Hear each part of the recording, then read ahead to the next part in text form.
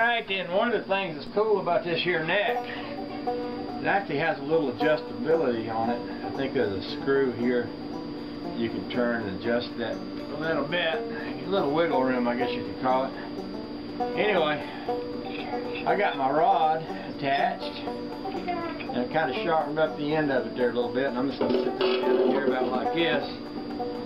I'm going to get a good eyeball on how I think that neck angle ought to be. And this is the part that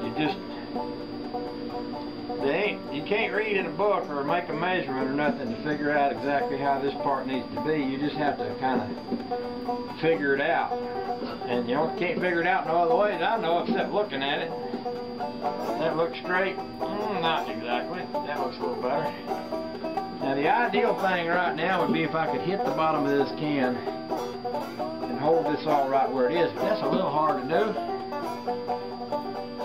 because the bottom of the can's on the floor and I can't turn it over without losing my angle on my neck. So what I'm going to do is I'm going to lift it up and sort of let it fall to the floor like this. What I want is I want that thing to make a little dent in the bottom of there. Like that. You see that little dent in the bottom of there? Oh, that's just lovely. So now what I'm going to do is I'm going to continue to try to hold this.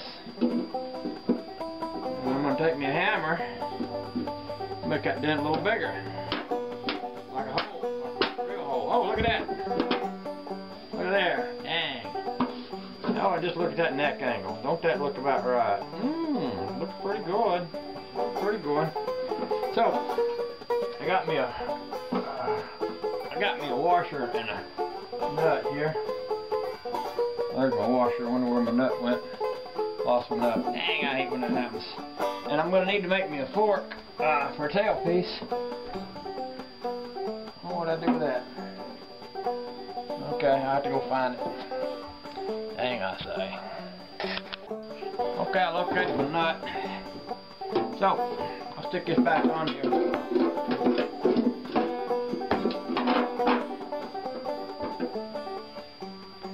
Put my washer locator right there and my nut on here right here. I might decide to grind off a little bit more of this piece sticking out the bottom end after I finish this up. I'm using my hand-powered air wrench here. Ooh, just look at that. Wang, wang, wang, wang, wang, wang, wang. I think that'll work.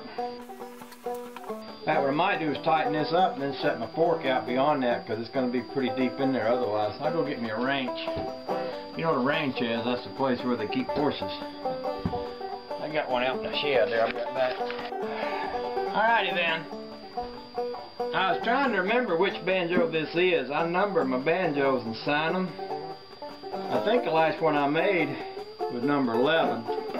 This fella got in touch with me and asked me if I'd make him one, and I did. I actually went back and checked my videos. You know, it's been since August of last year that I made one of these, so I really hadn't made one in quite a while. So if that was number 11, that would make this number 12, and then make the next one I'll make number 13, which should be a special banjo. And I got an idea for number 13, but I can't talk about it because it's going to be a surprise. So, with that said, that's all I'm going to say about that right there. I want to get my neck angle just right. This is probably the only really important part about doing this is getting the neck angle right. You get the neck angle right, everything else is fairly easy. Well, I don't know if that'll work. Depending on how high my string is, it might work. It's trying to pull down inside that lip.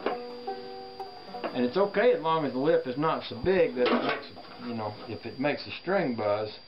If the lip is so big it makes the string buzz, that's a problem. We need some stringage on this baby now, and I think the next thing to do probably would be for me to make me a tail piece.